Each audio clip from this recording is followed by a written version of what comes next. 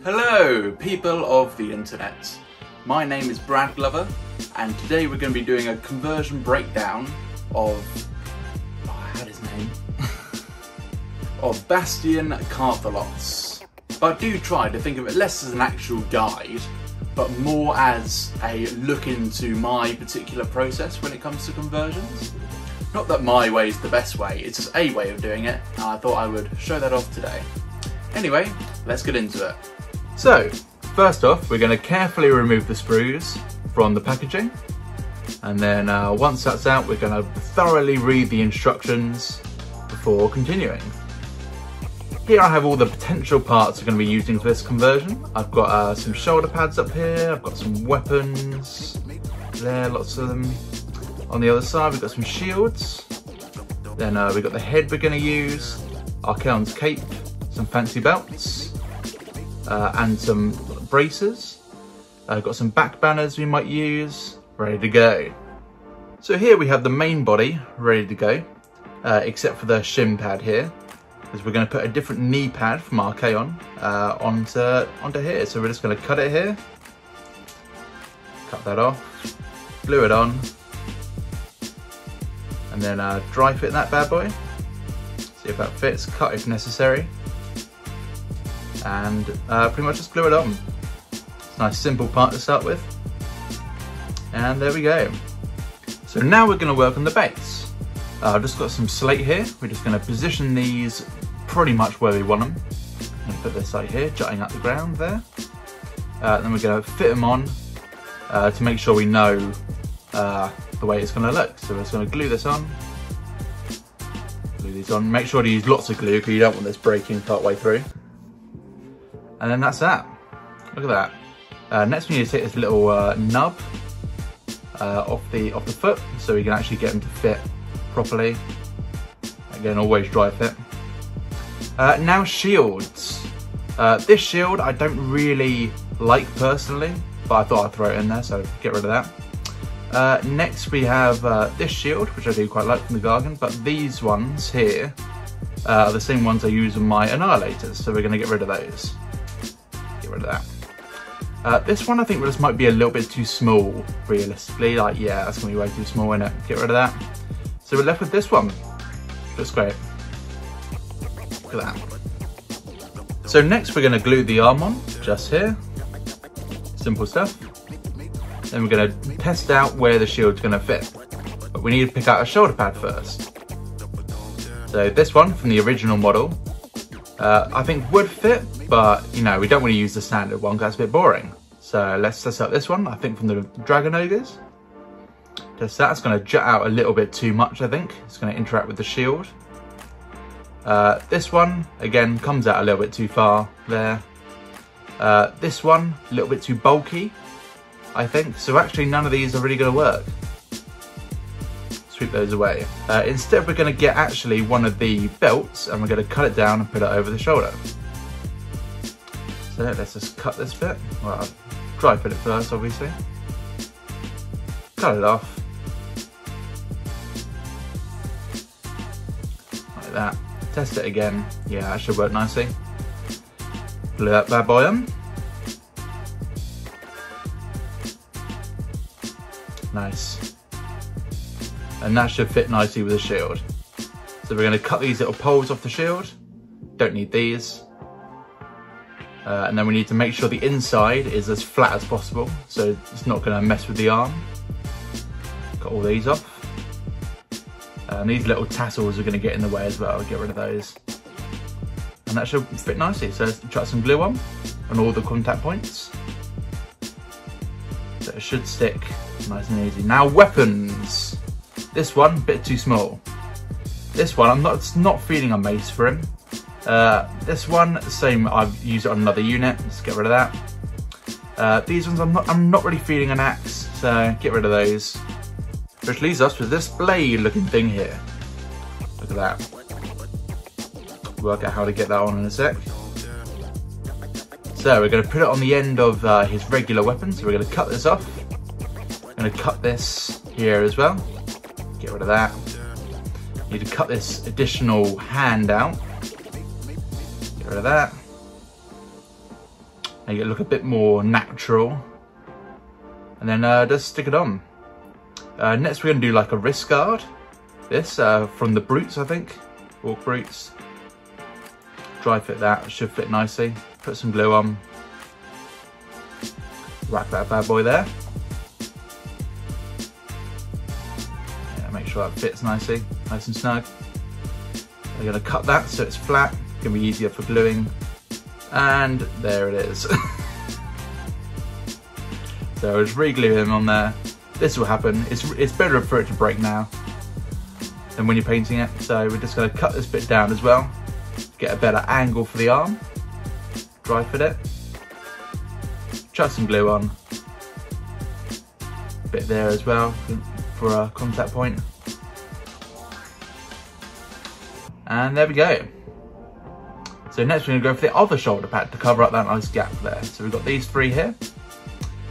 This one looks a little bit too rugged for my liking. This one, too archaon-y for me, I think. Get rid of that. And this one I think works perfectly, so we're going to go for that one. So chuck some glue on and whack it on. There we go. Next we're going to try and fill in this gap here on the weapon. It looks a little bit open. So we're going to have some like smoky stuff come out of it, I think. So we're going to try and fit that in there ideally. And then we maybe have some other ones further up. So clip this off and try and just get it to fit in here. Cut it down until it fits. Cut it down some more, cut it down some more. And we're just going to chuck some glue in once it's able to fit and slot that in there. Then we're going to go for the other one. Same again, cut it off, get rid of that. And then just cut it down till it fits. Just keep cutting it down. And down and down and down. It nearly fits. Nearly fits. Just cut a little bit off there. Nearly fits. Nearly fits. Chuck some glue on. And get it in there. Nice, look at that. Nice flamey weapon. But I've actually decided that part looks a little bit too big, so we're going to get rid of that. I'm going to go for a smaller one, I think. So again, cut this off. So it's always okay to go back and change something. If you don't like it, never too late to go back. You can always fix it. So I'm just going to glue this on here, on the contact points, and fit that in there. It's a lot better. Next we're going to be moving on to belts. This part we've already used in the shoulder pad, so we'll get rid of that. And then it's just basically out of these two. I mean, they look pretty similar, so we're just going to pick one of them. This one. And we'll get rid of that one. So we're just going to dry fit it as per usual. But I think we're going to need to cut it down a little bit to get it a bit more flat to the stomach. So we're going to cut this off here and get it to fit. That's a bit better. I need to trim down the knee a little bit to get it to fit. Chuck some glue on and stick it in there. That fits nicely. Next we're going to go for the head. We have a Forge World White Scar head here that I've just cut the sides down on to make it look less Space Marine-y. We're going to try and put this mohawk and we're going to try and combine it with this squig skull which we've got here. I was going to do it separately, but I'm actually going to try and do them together. So we're going to cut this out in here so we can actually fit the helmet in. Cut the bottom of the helmet here and dry fit that. Chuck some glue in, get the head nice and positioned, and that works. So we need to work out how we're going to get this around. So I think we're going to put the bottom bit around his belt, but then the top bit on his head. So that'll fit sort of like that once it's done. So we're going to need to cut down this little bit of shoulder pad, make sure it fits.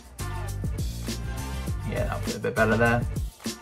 But first we need to do the cape to make sure it will fit properly. So cut off a little bit on each side to get it to actually fit on the body. So we're going to cut here And do a bit more cutting.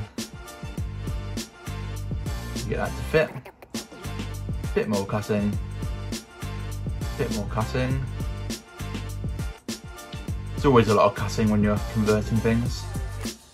And it's just, you're cutting each side until you get it to fit, basically. And that'll work well. So we'll chuck some glue on.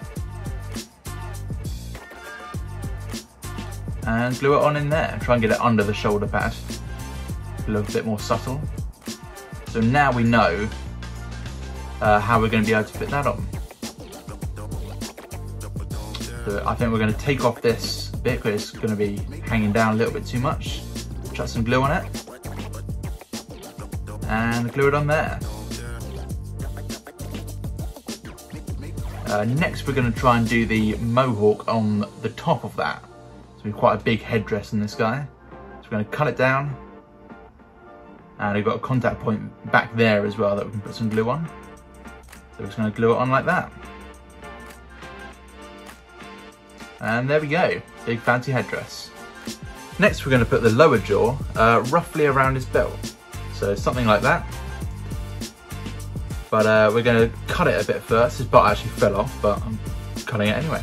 So we're going to cut that side as well. Get rid of that. And roughly have it like that. On there. So we're just going to pop some glue in there. And that should hold nicely. But we're going to get a little bit on the side to go around the side as well. So we're going to cut that down and pop it in there. Bit of glue. This part I was going to have like sort of around his neck, but actually we've got a gap round here that we need to fill. So we're going to have this part dangling to sort of come over his belt or around his back. So we're going to glue that in there. Then we don't have a big old gap. Now these back banners that I did plan to use aren't actually really going to fit because we've got too much stuff in the way. So we'll, you know, with the mohawk and that, so we're going to get rid of those. Next we have a fun stage. We're going to get this crackle paint here, one of my favourites. And we're going to get an old crappy brush as well. And we're going to put a bunch of crackly goodness where I painted all this black bits in here basically to sort of make it look a bit more like scales. And we can use it to fill some gaps as well if we need to. So we're just going to squirt some on here, get it on there, and then just sort of swish it around. Get it fairly even, but it doesn't need to be even. It may look very thick at first, but it will definitely look different in a few hours. So we need to get it on there as well, and then we're just going to speed this up. Put a bunch in it on everywhere.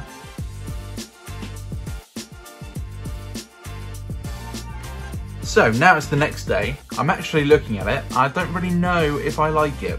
So I'm going to change a few things, I think. I'm going to change the weapon. I don't really like it, so we're going to get rid of this. Snap that off. Get rid of that forever. I think I'm going to go for one of these axes, actually. I'm going to go for this middle one here instead. More regular weapon. So we're going to cut this off here. Cut this hand off. Get that off there. And then we're just going to glue it straight up on there. Not really anything else to it. Chuck some glue on. Glue that on there. Next we're going to take this ridiculous headdress off. We're going to re-glue the head in a slightly different position. Have him looking sort of off to the side as he's walking. But we're just going to put the regular mohawk on. Don't need that ridiculous squig thing. We're just going to try and glue that on there. Should be nice and easy. So chuck some glue on and pop it on. Right on there. Oh, it looks much better already, doesn't it? Way less cluttered so far. So now we're going to try and take this other ridiculous squig thing on. I don't know why you needed 2 belts. Seems excessive. So we're going to get rid of those. Fire that down a little bit. And then there he is. Much, much better. So here's a nice slow shot. Seeing every angle of his glory. It's such a nice model. I've been looking forward to converting this for a while, but you want to see it painted. So here it is. If you want to know how I did the blade, that's actually in my first video, if you wanted to learn how to do that. A few more angles here, you know, it's still spinning about. So yeah, if you look at my previous video, you'll be able to see how I did the blade there. I'll probably do another breakdown at some point on how to do the regular colour scheme for my storm host, but you know, it's a video for another day. As it keeps spinning, and spinning some more. Such a quick colour scheme to do as well, real good. Real good.